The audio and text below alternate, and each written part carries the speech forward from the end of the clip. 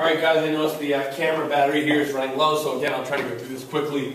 Okay, Mutual Funds, Chapter 3, Overview of the Industry Structure. A lot of good, quizable, excellent to know information here. Okay, Introduction. Approximately 8,000 different funds exist right as of the printing of this book. Money comes from 90 million different private investors and institutional investors. Okay, Industry comprised of many different components that may or may not be part of a single company. And we'll go into why that is. So, areas for growth. The industry has seen consistent growth in AUM, which is stands for assets under management, right? Which is how much money the firm is managing. For 20 years through 2003, there was only 2 years where AUM shrunk. I can guarantee you that it also shrunk between 2007 and 2010 at least once. Okay? Securities in general rise in value over time. At the very least, that's because of inflation, right? But that might have something to do with other factors as well. But as long as it's moderate inflation, security prices will rise. Okay? Capital gains. What are capital gains? Fixed income, which are bonds, pay interest, and some equities pay dividends. Okay? Those are capital gains. So when we hear in the news they want tax capital gains, we're talking about fixed income and dividends. Okay? Fee-based industry. I talked about this a little bit in Chapter 2. Most increases in value go to the shareholders. So if the stock goes up by 10, or the mutual fund goes up by 10%, guess what? You're going to get, as the investor, you're going to get most of those gains, right? But the investment manager, the mutual fund, will still take approximately 1% investment management fee. So if the whole portfolio goes up by 10%, the investment manager is still gaining from the outperformance of the fund. Some funds even have a performance fee that says something like, if the fund outperforms the market by greater than 8%, we take 20% of all profits after the 8%. That's not uncommon, okay? And why would a manager do that? They might have a lower management fee but really believe in their performance, so they might put an incentive on their high performance in order to recapture some of the gains. So, it's comprised of these things. Management company. They handle the fund administration, investment advisory, distribution, customer service. Okay? That's the management company. Some of these things, these factors can all be within the same house, same business, or they can be separated, right? Directors are paid a fixed amount by the fund to watch out for shareholder interests. Okay? Third-party service providers, that can be like printing of books, marketing material, delivery of books, printing services, lock boxes, like the way they handle deposits for their accounts. Now, if you're a very large organization, you're going to handle that in-house. However, if you're a smaller organization, you're going to outsource that to a third party. Okay? Broker and other financial intermediaries handle the distribution of the fund and are either paid directly by the investor or indirectly by the fund. And then there's industry associations, so we'll get to that later. Okay? Funds have an understanding of the 1940 Act and why some of these rules were enacted. Okay? This is just stuff for a quiz. Okay? Name rule.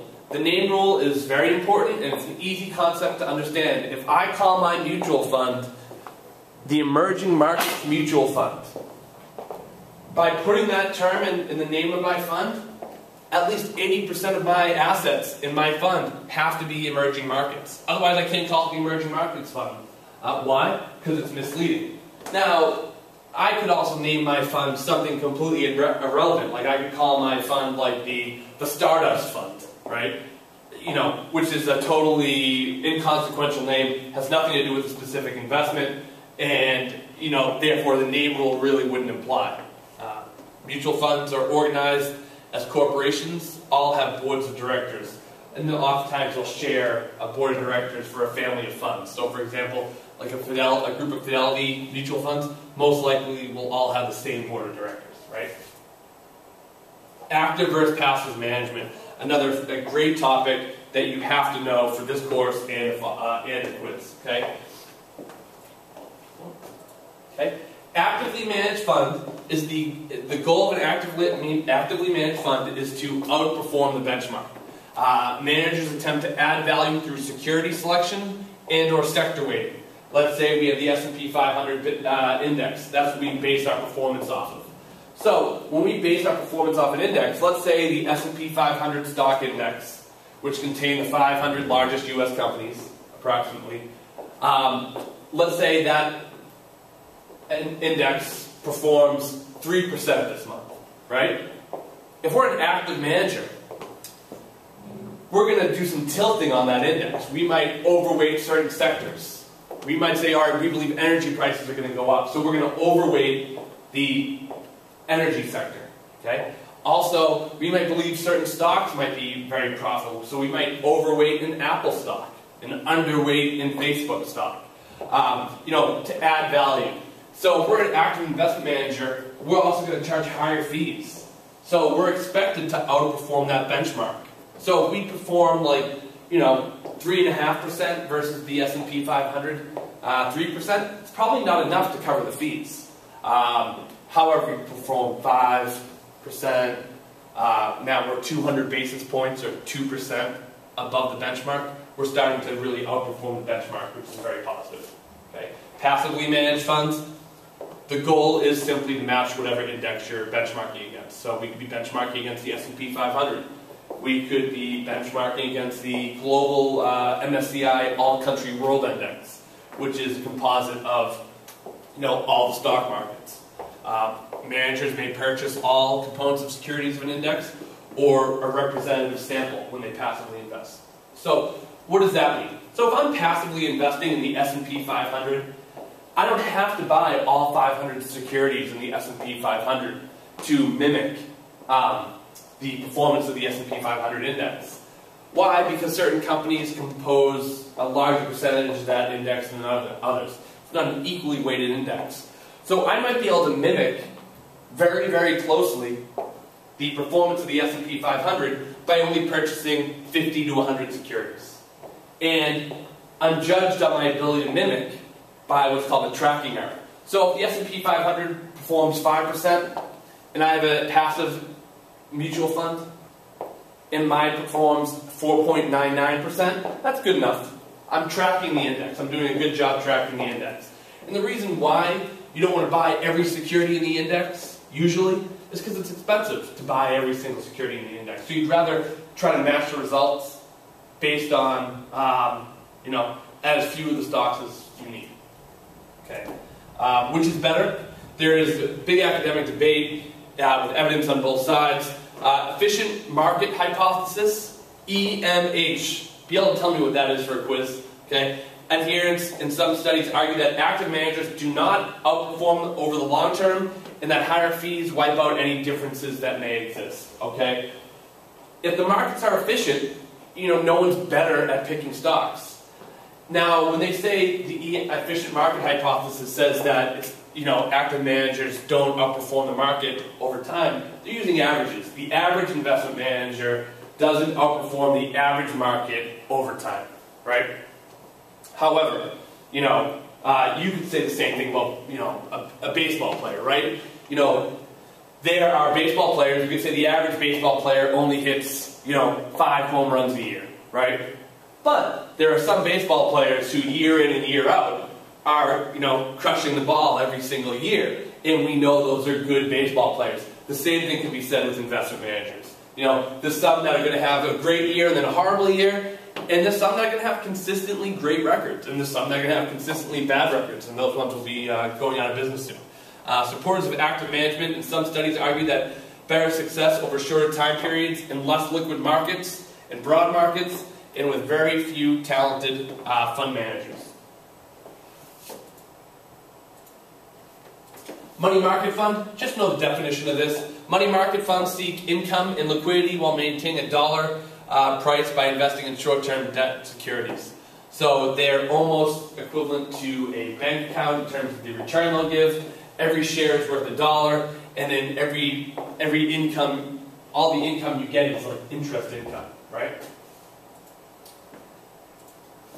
Bond funds. If you have a bond mutual fund, guess what? It's comprised of bonds. Really easy, straightforward question. Bond funds invest primarily in debt with maturities of different lengths, generally over a year. So we have taxable bonds, which are U.S. Treasury, high-grade corporate, high yield. High yield is something called junk. It's a great little term to realize. If you have a high-yield bond, that means it's paying a high level of interest rates. Why would someone or some organization pay high interest rates? Because maybe they have bad credit, okay? But if you believe that they'll be able to pay, then that's fine. You know, so for example, I own Netflix bonds, right? And Netflix bonds are paying around 8.5% interest, which is phenomenal. You know, but then we have, you know, American Airlines bonds, which also pay somewhere in that same range, but they have no ability to pay that debt. So they're both in that same risk category in terms of where they're priced, but they have very different risk structures. Okay? Asset-backed debt is like a credit card debt or car debt or mortgage debt, and then there's global and foreign debt. You can buy debt from foreign countries. U.S. debt is the only debt you can buy. Hybrid funds contain both equity and bonds and other securities. Okay? Could be a balanced fund or an asset allocation fund. You, for a retirement vehicle, if you want to be, you know, I don't want to say the word lazy, but if you are investing in your retirement, they might have target retirement date funds.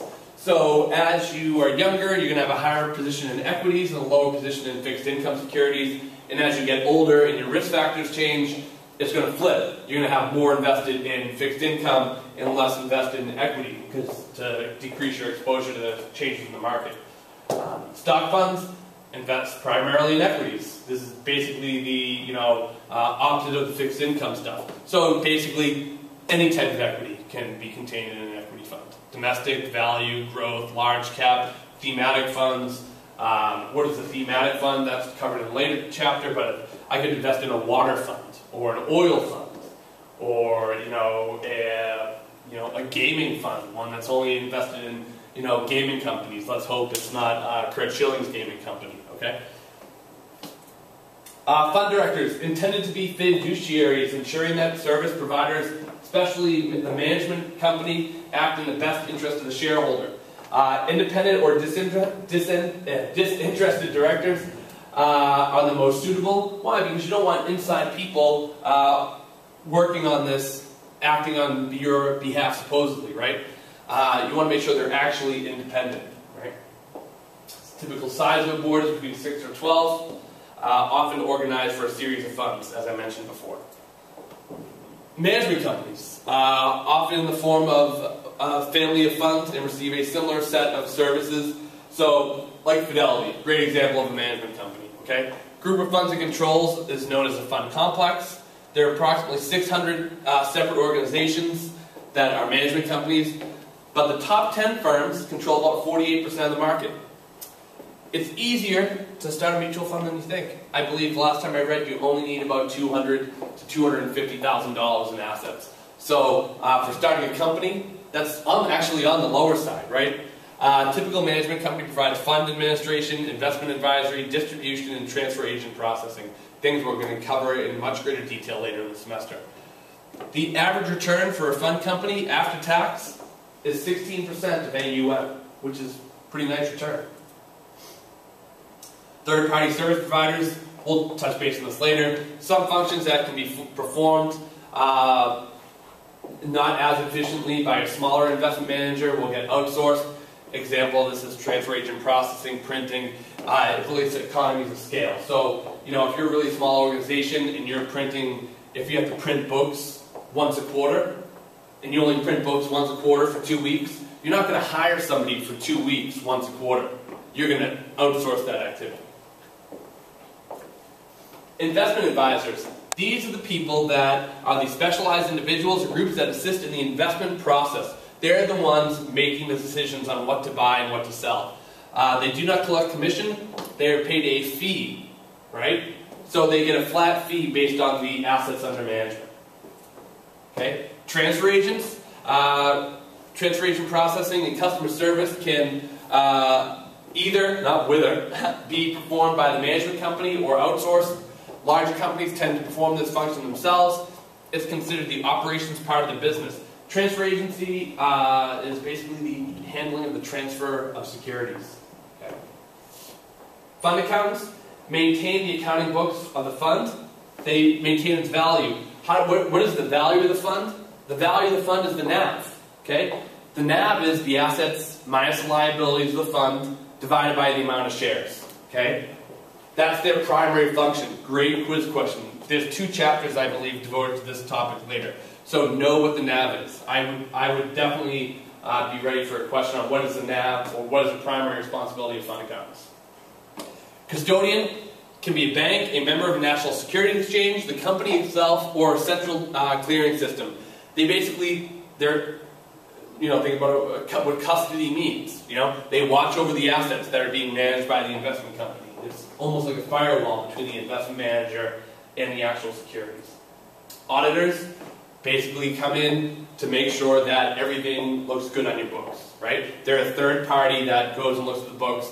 The board of directors votes annually to elect an auditing firm to independently review the accounting books. Analysts and rating agencies. I'm not going to focus too much on this. 1, because I don't think it's as relevant, and 2, because of all the changes that are going on in this industry. One thing that is always controversial is that the rating agencies are paid by the mutual fund firms to rate the securities. Now you would say, doesn't that sound a little funny? I could pay I'm paying a company to rate something for me. Do you think there's a possibility for a conflict of interest there? Like they want my business, so they might inflate my ratings so that I keep going back to them? I mean, they say no, but it's possible.